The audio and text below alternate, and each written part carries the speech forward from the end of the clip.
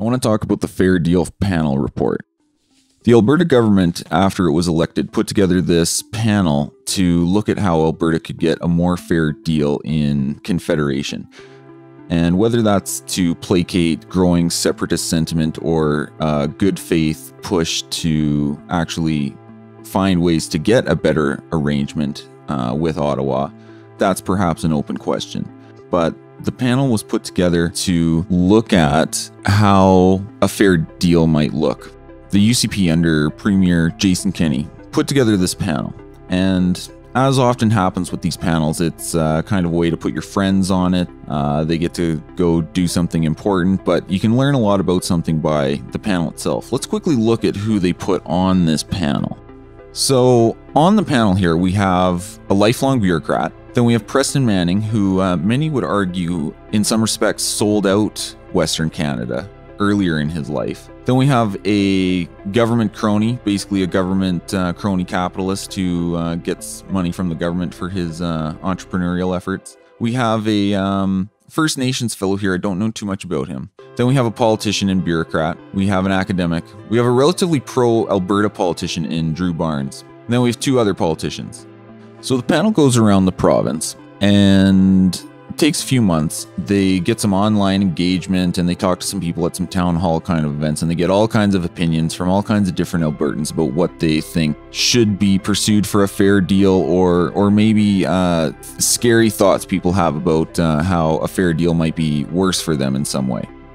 So obviously there's a lot of frustration that Albertans feel in Canada right now. And that comes from a lot of things, a lot of them economic in nature.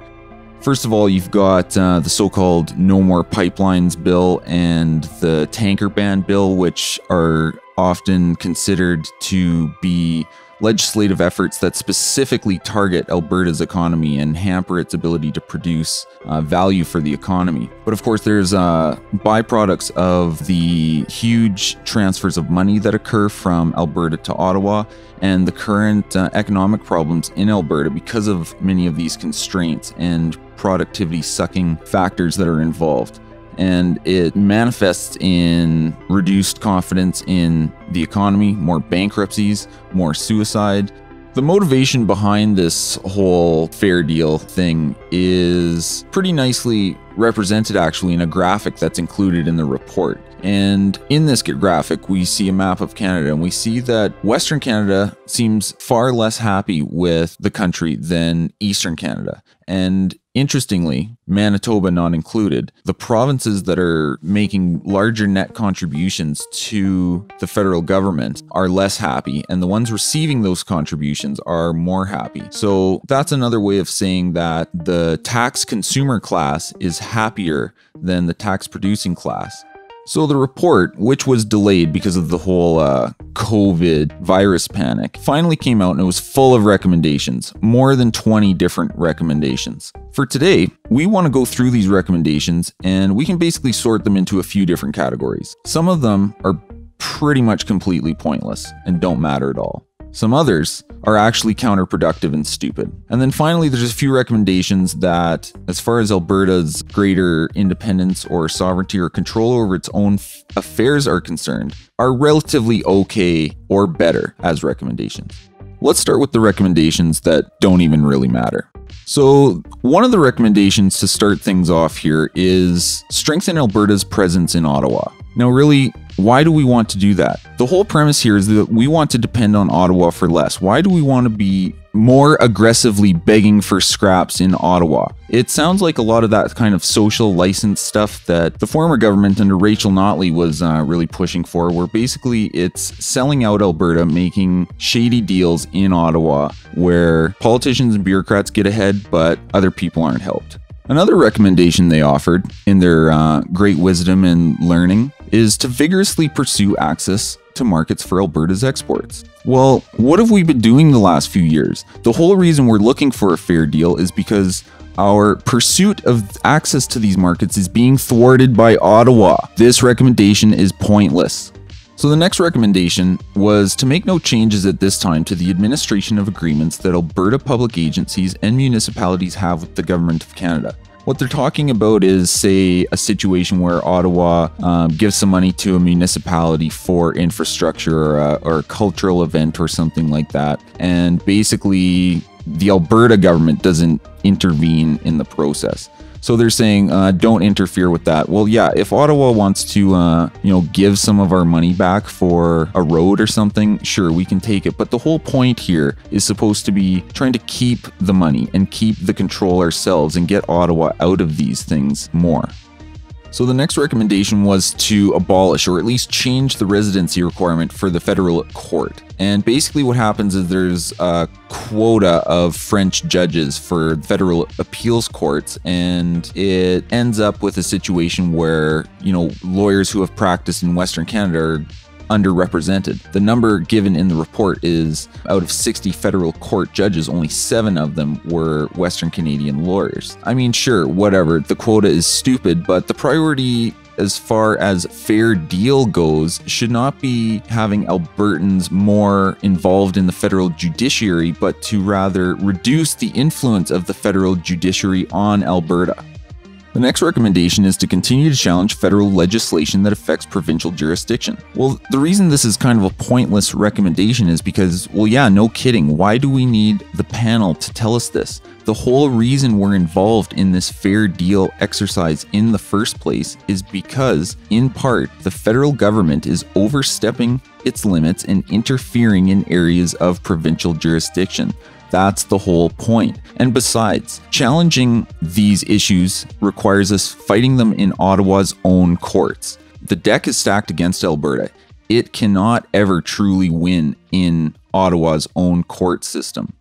Next, explore ways and means to affirm Alberta's cultural, economic, and political uniqueness in law and government policy. Well, I don't really think this is the best job for the government. The government does not define culture. When the government defines your economic system, it can only lead to impoverishment and political uniqueness. I don't want to define a people by the politics. Culture has to be something that comes from the ground up, and it's in the people's actions, their behavior, the way they interact together. When the government says it wants to, or the government should explore this, it just means government committees, expensive people holding hearings, and trying to define something that can't be defined in that way. The next pointless recommendation is to design and advance regional strategies for northern development, and then ask Ottawa to implement them. And no one cares about this. The people in the northern region should be the ones coming up with strategies for it, not everyone else who then goes to Ottawa and asks them to implement these neat or cool plans that they have. We want to be less involved in Ottawa, and we don't want to encourage our plans to be imposed through Ottawa on the north.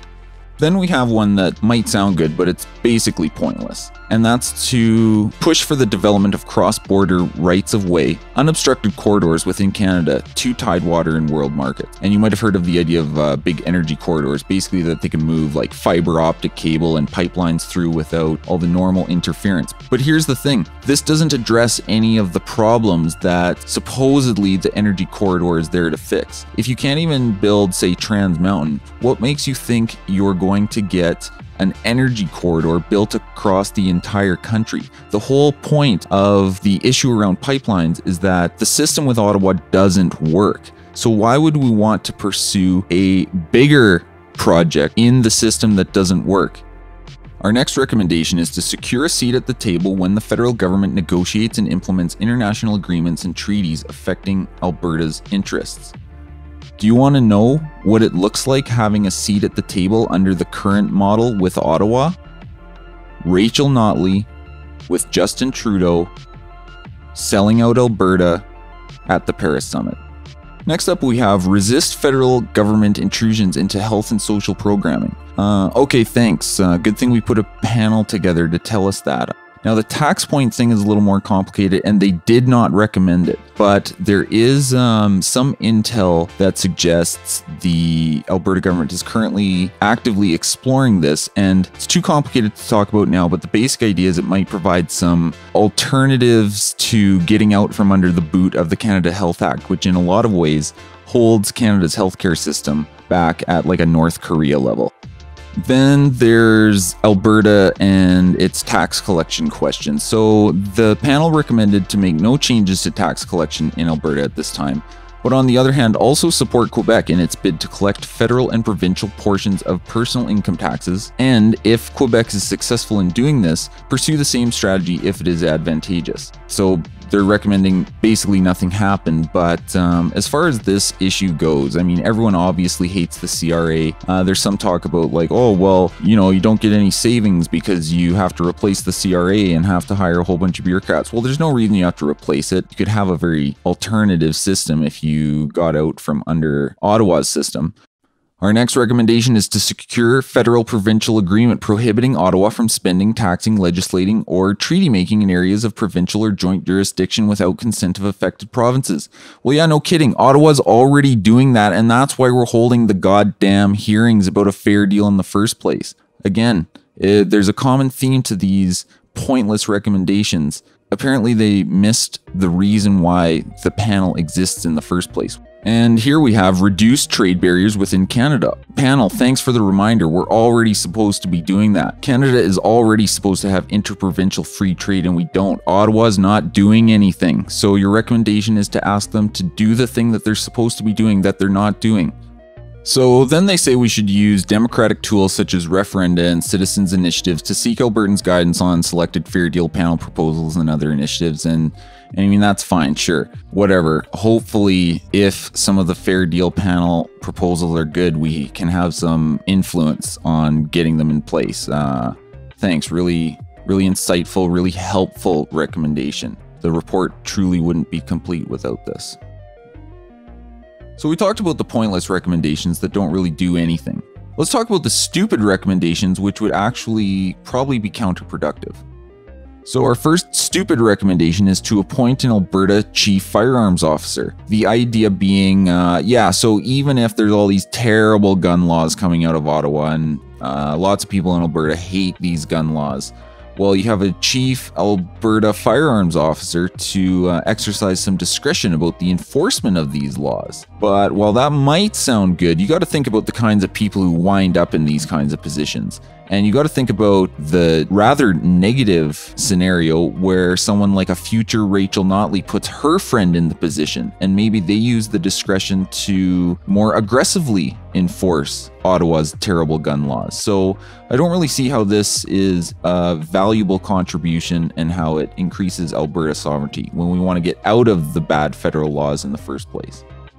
So another stupid recommendation, which might actually seem positive in some way, is to continue diversifying Alberta's economy in the energy sector and beyond. But you got to look a little deeper, and you got to remember that the diversification of an economy is something that the people have to figure out on their own.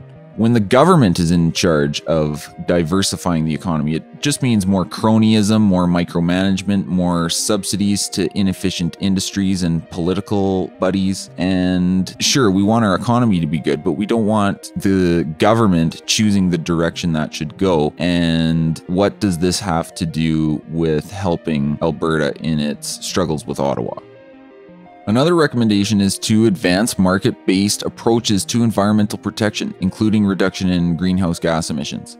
And maybe you look at that and you see market-based approaches and that sounds better than Ottawa or whatever. But when you actually look at what they're talking about in the report, it's basically a credit offset market that's brokered by the federal government. So it's kind of a stupid suggestion to have in a fair deal for Alberta type report, considering it would get your industries even more entangled with the federal government than they are already. To make a long story short, one of the big problems with these whole markets is that they basically reward the biggest, most powerful emitters and punish their competition, so it's not fair and generally not the outcome people want.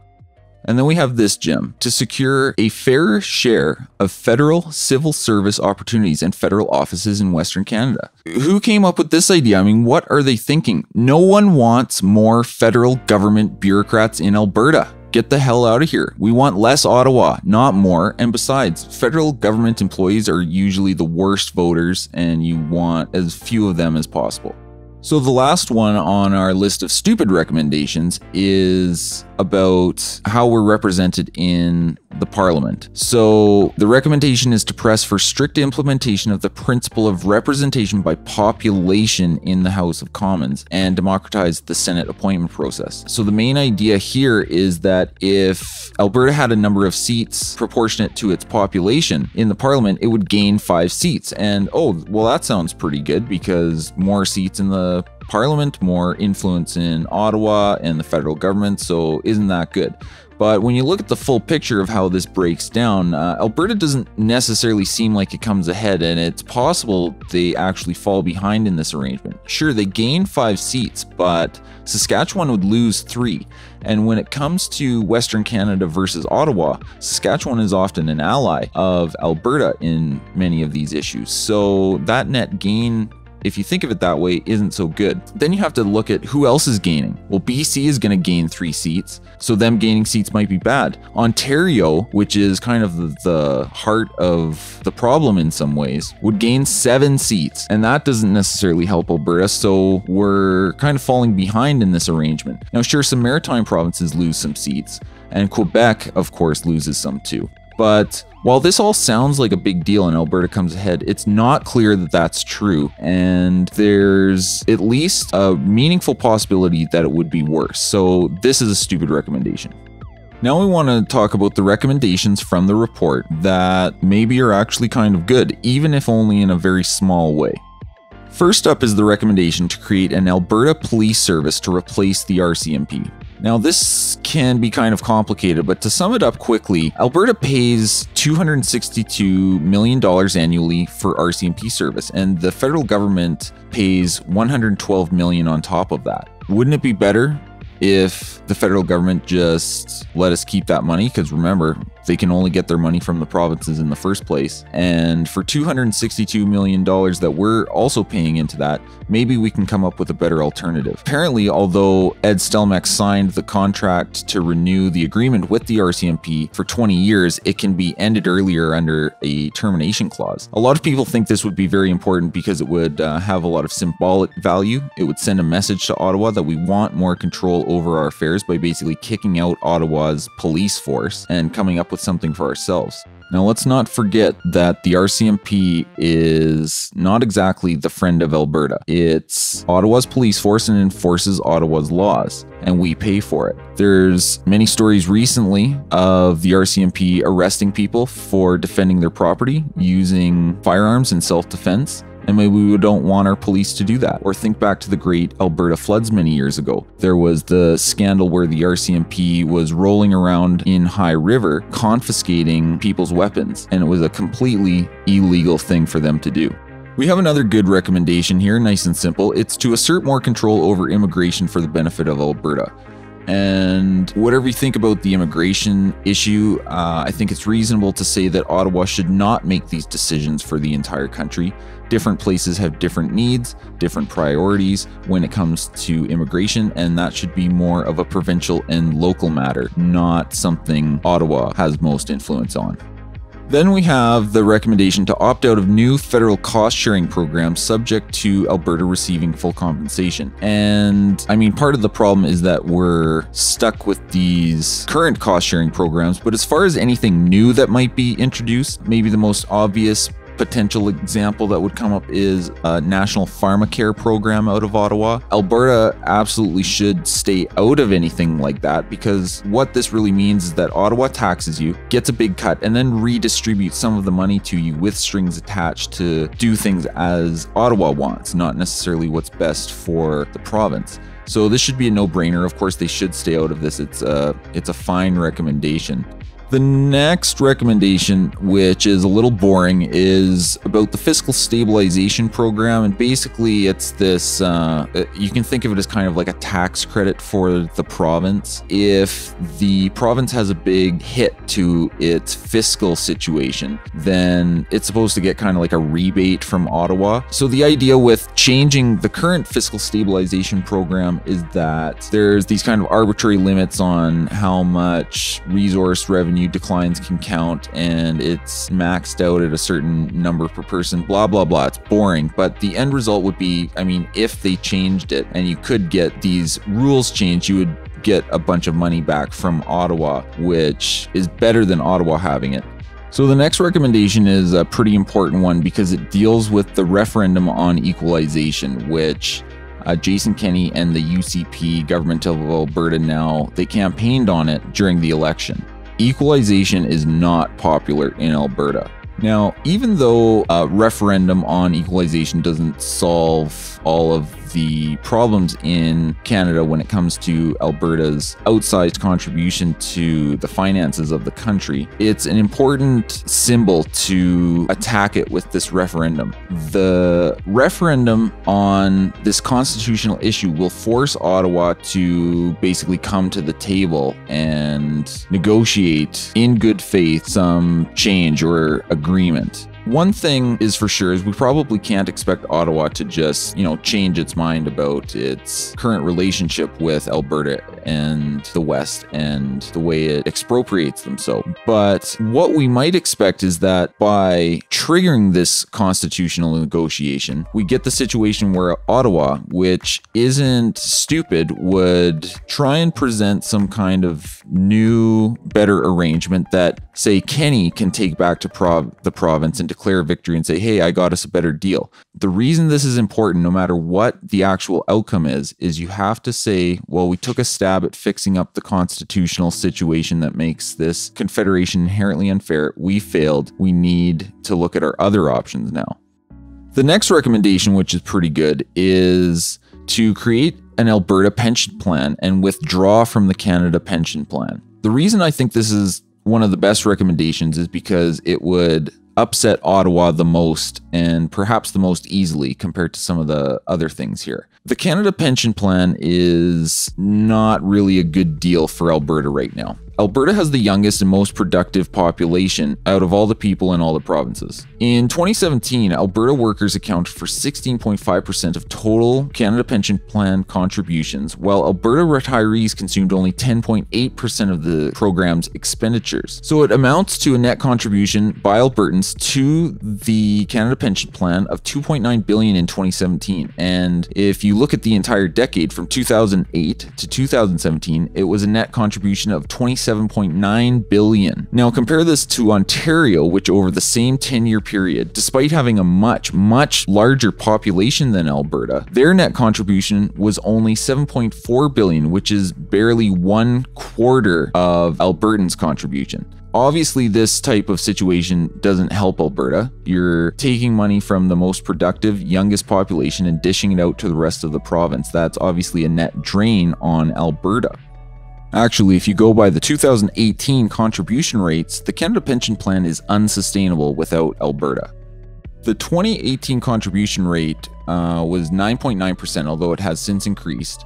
And there's no reason to think you're getting any real big economy of scale with this big federal Canada pension plan. A former chief analyst at Statistics Canada, Mr. Philip Cross, he completed an analysis of the fund's costs compared to other large public pensions, and he found that the Canada pension plan had the highest costs. And there's also diseconomies of scale that come into play when these funds get larger and larger. As the funds become bigger, they have to engage in more complex investment strategies. It's not necessarily just cheaper the bigger it gets. The Toronto-based Canada Pension Plan Investment Board, which manages more than $400 billion in assets of the fund and has more than 1,800 employees, is almost all based in downtown Toronto. So again, Alberta is basically subsidizing these well-paid Crown Corporation positions in Toronto.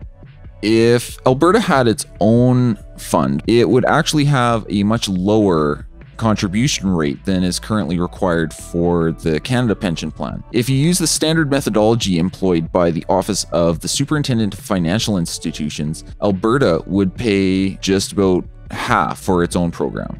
So the reason I like all this, on top of the fact that it would be a lower cost for Albertans, I think Ottawa would be on its knees pretty quick over this issue. I don't think Ottawa wants to have to go to the rest of the country and tell them they have to pay more for the Canada Pension Plan because Alberta's gone. I also like the fact that Alberta can just do this. It doesn't need the other provinces. It doesn't need Ottawa's permission. And on top of being better on the whole for Albertans, it also attacks Ottawa right where it hurts, right in the pocketbook, right in the treasury. So that's it. That's all the recommendations from the Fair Deal panel. Even though a lot of air has been sucked out of some issues these days because of the whole virus panic and everything, the Fair Deal panel, despite its flaws, still contains a few good ideas that could have enough popular support that the government feels compelled to move forward on them. And there's hopefully some progress to be made going forward on some of these things that can actually maybe lead to a better arrangement for Alberta within or without Confederation.